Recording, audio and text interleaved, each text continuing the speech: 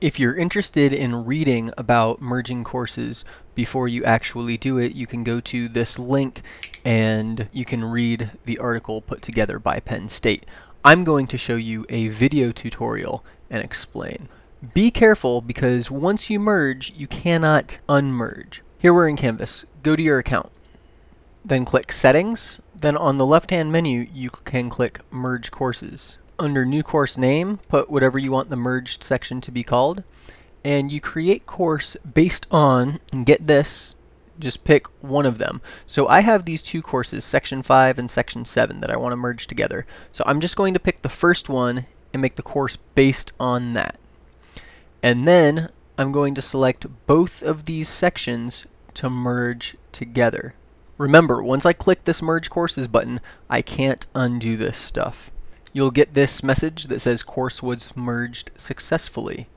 Okay, now let's just go to my home page. I click on Courses, Show All Courses. Here it is. I'm going to give it a star and add it to the Courses menu. We go in here and we should have the full roster. You can go into People and check, see how many people you have. Another thing you could do is go to the gradebook and export your gradebook and see how many students are in the gradebook. At this point, if you have content from this same course, if you've taught it in the past, you can import material from a previous semester or from a master course or your sandbox or whatever, and you'll be good to go.